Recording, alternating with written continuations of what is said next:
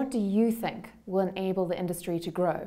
The industry needs to start by better educating financial advisors and investors about the value proposition for hedge funds and about the myriad of misconceptions regarding risk related to hedge funds. In addition to this, the FSCA should really look at amending CISCA to allow normal traditional investment vehicles to be able to invest into hedge funds. At the very least, for CISCA to be able to speak the same language as Regulation 28.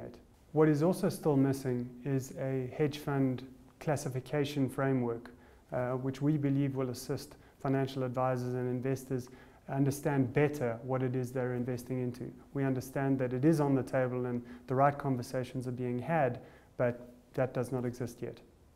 Mark, thank you so much for joining us, and thank you for watching Black ONYX.